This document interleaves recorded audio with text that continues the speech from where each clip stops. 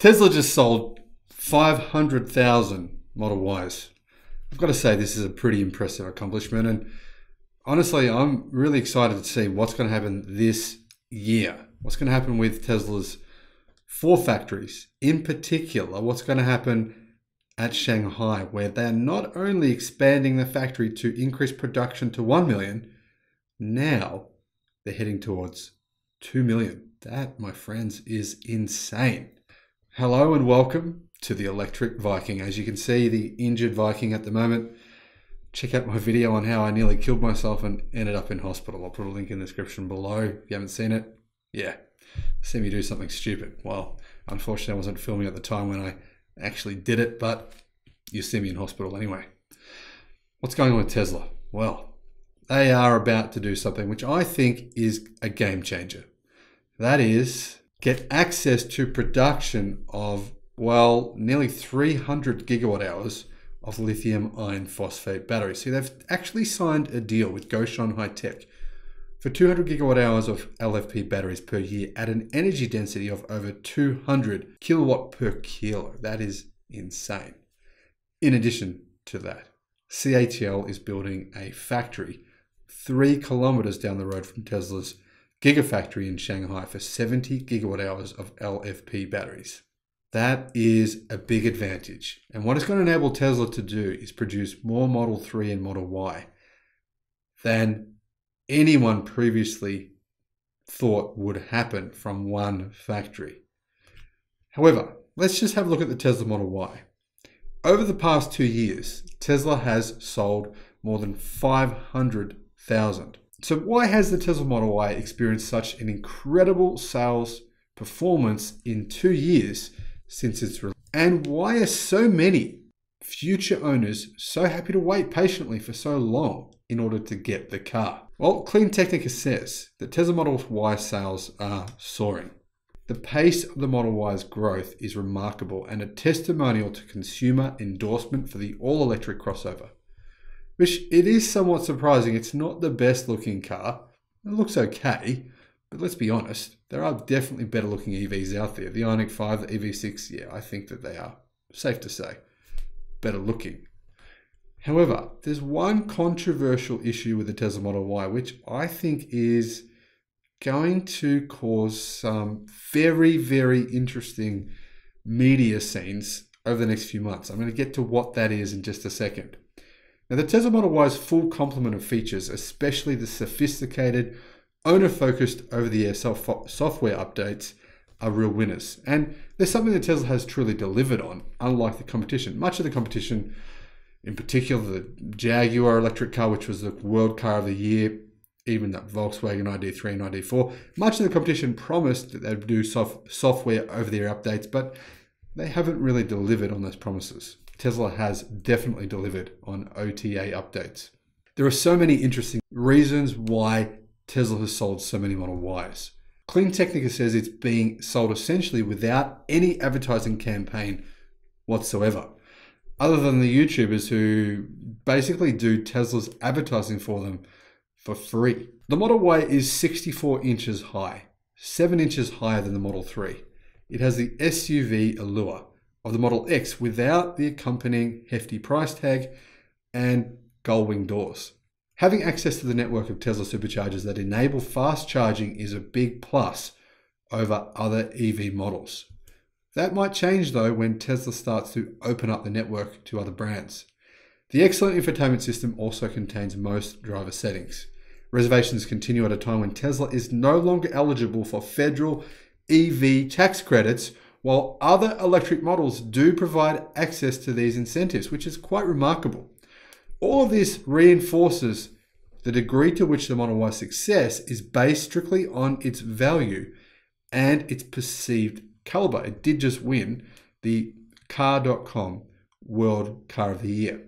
Model Y sales in Q1 of 2020 were 2,300. Since then, Tesla ramped up to 152,000 in Q4 of 2021. What I'm most fascinated about is to see where they're going to be in Q4 of 2022. I think maybe 400,000. That's my guess, but let me know what you think in the comment section below.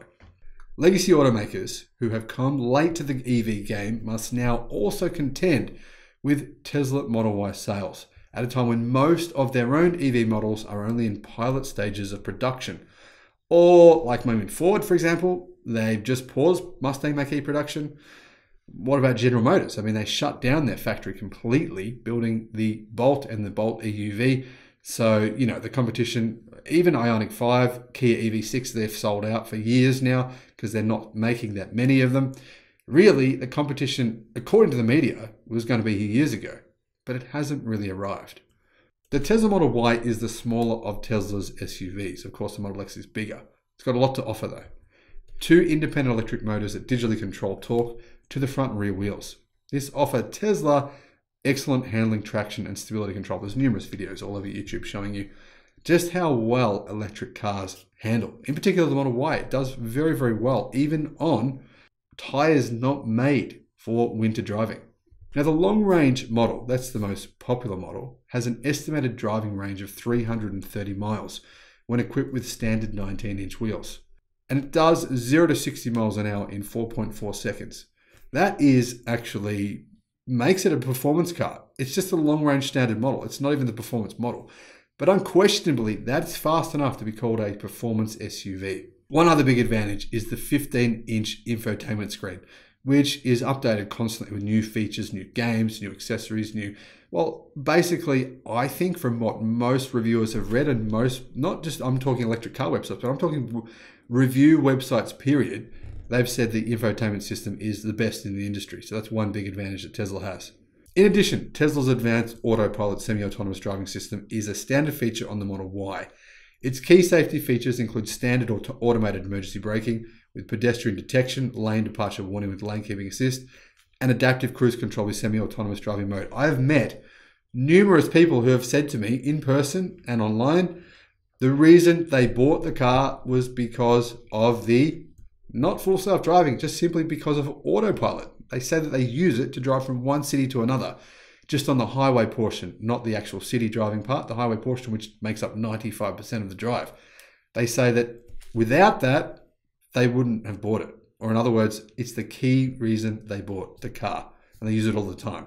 And they say it's great, which is, quite contrary to some of the negative reports you hear about it, because I think overall the experience for 99% of people is that it's very, very good. Now, Elon actually predicted during the Q1 2021 earnings call that the Model Y would quite likely be the world's best-selling car in the future. Since then, the Model Y has experienced tremendous consumer demand, recreating Musk's vision into a possible reality. Is this possible? In my view, no, it's not. Unless one thing happens, unless Tesla bring down the price significantly. Do I think that will happen? Yes, I think the price will come down by about 20%, probably in about 18 months when Tesla are using Giga castings for all Model Ys. That will enable Tesla to reduce the price. When Tesla are using LFP batteries, when they're able to get the cost of different range of parts down, I think eventually Tesla will sell them cheaper. If they don't eventually sell it for 20% less than they are now, I'm talking the base model, then no. There's not enough people in the world that can afford a vehicle that costs $50,000 US. 45,000, maybe, it's possible. Let me know what you think though. Do you think the Model Y could become the world's best-selling vehicle, period? That's a tough ask. Most people are not able to afford a car for $50,000 US, but hey, I could be wrong. I'm just one person. Let me know what you think in the comments below. So let's have a look at the run-up to the Tesla Model Y release. What actually happened? It wasn't that long ago that conversations about the Tesla Model Y were little more than speculation. And now the fun thing is to see that, well, it's selling so well after so many people said it was vaporware and would never actually exist. Yes, hundreds and hundreds of people, maybe thousands, claim that. In particular, the Tesla shorts. And yeah, we know what happened to those guys. They lost a lot of money. 2015, sneak preview. With little background knowledge in 2015, other than that Tesla had trademarked the name Tesla Model Y, so that his product lineup would eventually read Sexy, S-E-X-Y, we were hungry for details. Did a screenshot of an Australian 60-minute segment on Tesla actually show a Model Y? Maybe it did. 2017, relying on Tesla's history of successful business moves. Clean Technica says, still with the little concrete info on which to rely, a media narrative about the potential of Tesla Model Y sales focused on how so many naysayers had dismissed Tesla's previous production moves and been proven wrong. Thus, and by inference, the Tesla Model Y would be a roaring hit upon its release. And it's true. The media were all over Tesla. They were saying it wouldn't be possible for them to ramp up deliveries. They just couldn't do it. It was too difficult. But what happened? 2018, rumors started to circulate about impending production. Anonymous but really informed sources were whispering that Tesla Model Y production was tentatively scheduled to begin in November of 2019, with manufacturing in China starting up 2 years after that. Speculation included rumors that the company would eventually build 1 million Model Y vehicles a year. Could Musk pull it off? Well, he hasn't yet, but I'm pretty much guaranteeing we're going to hit that million mark either this year or next year, in terms of Model Y sales, that is. Now, one thing for me is, I think it was a mistake to build the Model 3 first. I think they should have built the Model Y first. It's definitely by far the more popular body style. But anyway, doesn't matter.